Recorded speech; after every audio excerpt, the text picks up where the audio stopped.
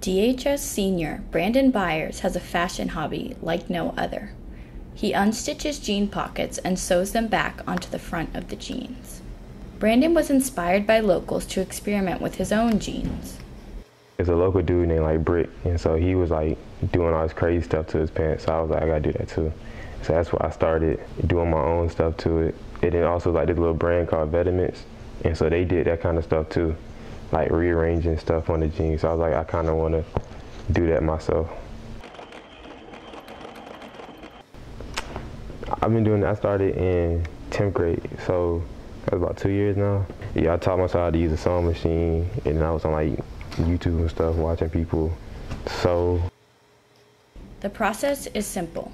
He then places the pockets somewhere on the back of the pants. From there, he uses the sewing machine to reattach the pockets. Making money has always been a bonus, but for Brandon, that's not what it's all about. You gotta make profit at the end of the day, so yeah, I'm making profit, but that's not gonna be, I'm not basing everything off to make money. Brandon has never worked with a partner, and he plans to keep it that way. I work on everything by myself because I don't trust nobody to do nothing for me. So all I did was I had unstitched the back pocket off of the jeans, and I moved it to the front and then just sewed it back on. I ain't mastered it yet, but like, I get it done. For The Deck, I'm Julia Very with Kahari Davis.